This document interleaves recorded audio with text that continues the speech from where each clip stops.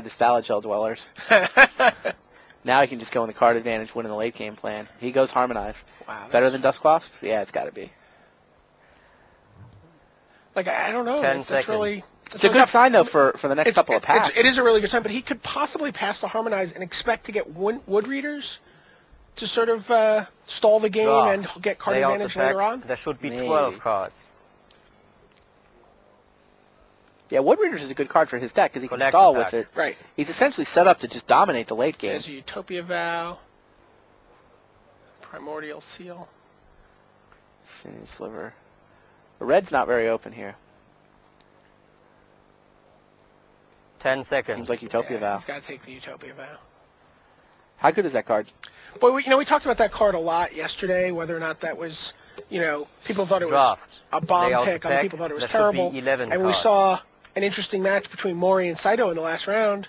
Mori used the Utopia Vow on one of his own guys. To get color. To get a color and to fix his mana, and then we saw him use it on one of his opponent's guys. Wow. That's great. How do you get, who gets 5th pick 3/3 flyer?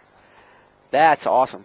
He used it on one of Mori's guys. 10 seconds. And then Mori gave Mori exactly enough mana to kill him with the Disintegrate, yeah. I got to tell you, by the way, Kenji obviously made a misstep with picks 2, 3, 4 out of the pack and went Premature Burial, Dark Wizard, Vampiric Sliver.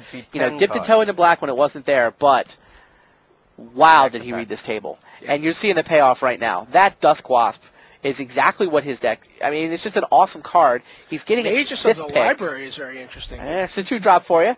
He's got the Harmonize to refill his hand, get back up to 7 potentially. If the dream is that a Wood Reader comes back. Yeah, absolutely. Vegas could actually be good in his deck, and that's where he goes. I think you're seeing Kenji get paid off here with some awesome high-quality green picks, just deeper into the draft than he has any right to expect to get cards this good, and it's because he read the table. A lot of people would have gone, oh, you know what, I'm 3 cards into black, it's too late. What's this pack got for him? Wild Pear. Wild Pear, Hedge and Troll. A Hedge Troll. I guess he doesn't have the white for the Hedge Troll, but Wild Pear is ridiculously powerful. I gotta tell you, I would look at the Seer here if I was him. Oh, interesting. It's a 2-drop. It gets him the lands. Right. It puts cards in his hand. Can he pass Wild Pear? Isn't that card just absurd? There should be 8. I haven't played with it in limited. I know it's going to be absurd and constructed. It seems great in limited. Collect the pack. I mean, his only problem is that he's already got awesome 6-drops. I mean, it's really great in limited when you have a Dreamstalker, so you can go get your Firemaw copy. Right. And then bounce your Firemaw copy. 10 seconds. Nothing for him in this. No. Never got the Marboas that he wanted. Like, he got some awesome quality, and I mean, like I said, he totally deserves the quality he's gotten past here. He read the table. He saw really late that Green was underdrafted, and he moved in. He's getting paid off. That's how you do a booster draft. That's what you're supposed to do. Right, and not just stick to a color because, 10 seconds. Well, I've made these picks, and at some point you recognize that the cards you're getting are not high quality cards. Yeah, there was only one. It looks like there was only one Mireboa. In the whole draft? In the whole draft, and it was in the same pack with the Wild Pear and the Hedge Troll. Collect the pack. Well, what do you think? Grade the draft. How'd it turn out? I think it's probably a B. Yeah, sort of an A for effort, but... An A for effort, maybe a B, B minus on card quality. Like, he's got the Firemaw Kavus, but his mana is going to be... His curve is a little top-heavy. He's pressed to make it work. He doesn't get to play picks 2, 3, 4 from the first pack. The curve didn't work. Oh, there's a Wood Readers. You can play that on turn 3 if he needs to. If he actually gets going to beat down, I might be B+ on card quality here. Like, that pick helps. 2 Firemaw Kavus is just ridiculous. You dream of being in a top 8 and getting two Firemaw Kavus. Draw. Lay out the pack.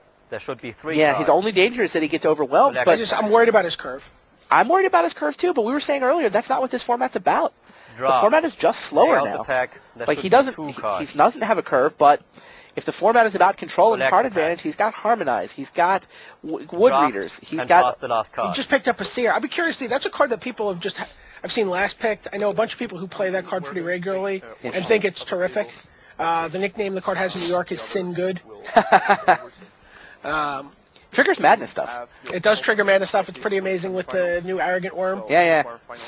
Not that that's relevant to Kenji's deck, but there you get a look at it. Hats off to you, Kenji. I think that was a great draft. I think that was the kind of thing you can go back and study and figure out, okay, why did this guy make this pick? What was he thinking? How do I read the signals the way he did? He got totally paid off in card quality in the last pack. Curve's not ideal, but he did a great job. I'm really impressed with the draft that we just watched.